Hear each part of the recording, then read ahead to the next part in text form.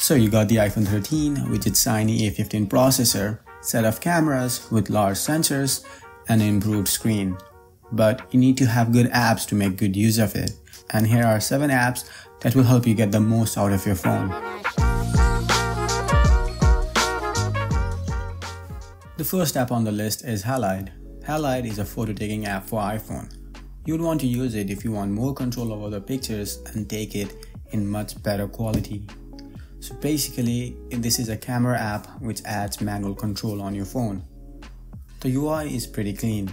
Below, you have got the focus slider, which will let you set where you want the focus to be in any shot, and also offers focus peaking, which will highlight the areas which are in focus. Focus peaking is usually available in high-end DSLR cameras. On the top, you have got more controls to choose the ISO and shutter speed. I like the UI choices to keep the settings on the top and have the focus slider to be more accessible in the bottom, as you would use that more often. Keeps the UI clean. From the settings, you can choose to capture full RAW images. The RAW option in iPhone's default camera is HEIC format, a trimmed down version of RAW which captures less data. But this app can only take photos. If you want to have same control and take videos, you should try the Filmic Pro. This app will let you take videos and also give you manual controls. It provides you option to change the focus, shutter speed, and ISO. And there are many more other options available in the app. The next app here is SwiftKey. SwiftKey is meant to replace the default keyboard in your iPhone. Keyboard is something that you use a lot, and having an optimized version of it will benefit you a lot. SwiftKey just provides more and has cloud saving, which will save your words, your most often used words, predictions, which it learns as you type and make it available in other devices.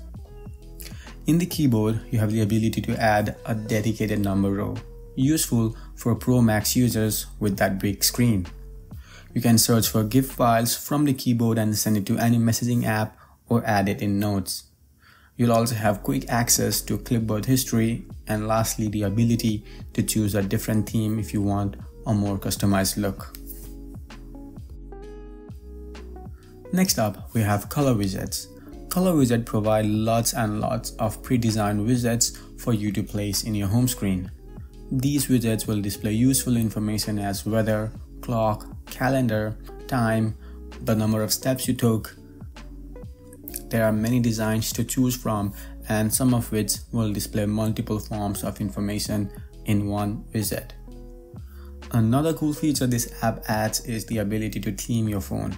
So iPhone 13 can be themed with custom icons, but it can only be done through the Shortcuts app, and the process is very tedious and janky. And this app makes it very simple by adding all the icons in your home screen with just few taps. A great tool to customize how your phone looks. Next app on the list is CapCut. CapCut is a neat video editor for iPhone which will provide good editing tools and features. Here is a video that I created using this app. There is a Manhattan-bound local 7 train to 30.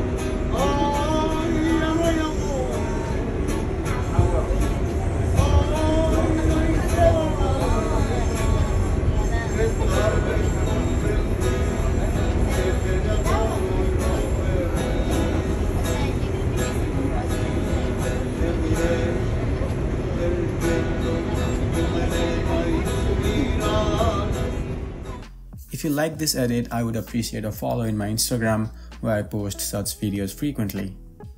So this app has a good UI, which will show all the elements in different layers, allows you to extract audio from video to be its own layer, and then you can composite sounds by adding multiple layers and then add more layers of text and videos on top of it.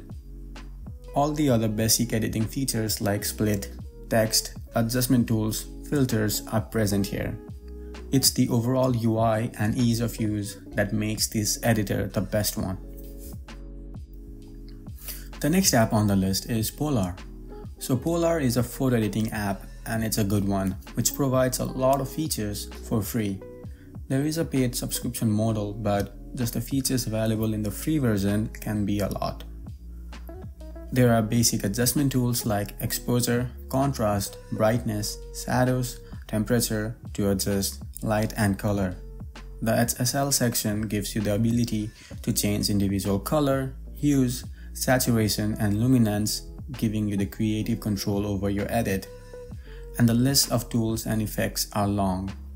Everything that you find in Lightroom is present here, including curves. There are some cool editing features too. Selection here will automatically separate out the image and allow you to change individual elements. It could be the sky, a person, and you can just select those sections and add an overlay on top of it, or make some adjustments based on the tools that you are provided. And all of these features are available in the free version. The last app on this list is Seek. So iPhone 13 has an A15 Bionic sensor which has better neural engine, which Seek app utilizes to identify plants. This app is a great tool to learn about nature and explore what's around you. In the app, it will show you the information about species found around you with detailed info on a map and which area you can find it most. And you can also change the location to be anything else. And this app can also recognize species of animals and plants if you take a picture of it and let it analyze the photo.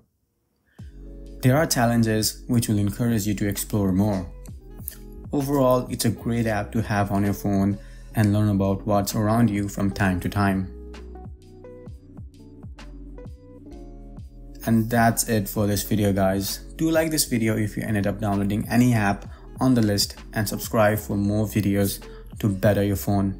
Thanks for watching. See you in the next one.